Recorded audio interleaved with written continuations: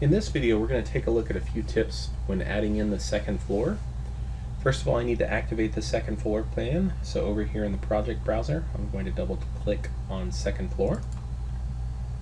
You can see the exterior walls right now. Notice that you can't see anything that's on the first floor. Now there's no floor separating that yet. As you can see, as I'm looking down in the 3D view, I can still see all that information. But when I'm on the second floor plan, I'm only able to see things on the second floor up to the view range, which is 4 feet above the ground. So all that stuff is down below. If I want to create some walls that line up with the walls below, then I want to be able to see the first floor. And we'll be able to do that by coming over here to the properties for the floor plan. And I'm looking for the Underlay tool. Currently that is set to none. I'm going to change that to first floor. Now I have kind of a grayed out version of all the walls on the first floor, so I can actually line walls up if I so desire. And then at any point in time I can turn the underlay back to none and not see those walls. So I'm going to copy a few walls from the first floor to second floor instead of starting completely over.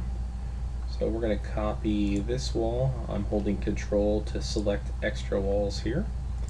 These are the 4 that you will end up copying and pasting onto the second floor. In order to copy, I'm going to come up here to my clipboard tool, and here's the 2 pieces of paper for copy. You see that in most Windows programs. Then I'm going to go back to the second floor, and I don't want to just paste. Some of you might be familiar with the Control-V shortcut to paste. And there's also a paste button here, but what I actually want to do is click the drop down underneath paste and choose paste align to current view. When I do that, it will line everything up perfectly with the view below it. So now if I take a look at the 3D mode, now I can see the walls that were copied up. Now you'll continue on by modifying some of the openings and making some additional changes and drawing in some additional walls, but just wanted to take a quick look at the copy and paste function. Now one other thing I want to mention too is, why did I do it this way? Why did I make 2 walls instead of just making 1 wall? And it's based on the way things are going to be constructed. So the second floor is going to be laid down on top of the first floor walls, and then this wall is going to be constructed separately on top of the floor. So eventually when we get our floor in here, that's going to cut some of this material out, and it'll appear more like it will when it's finally constructed.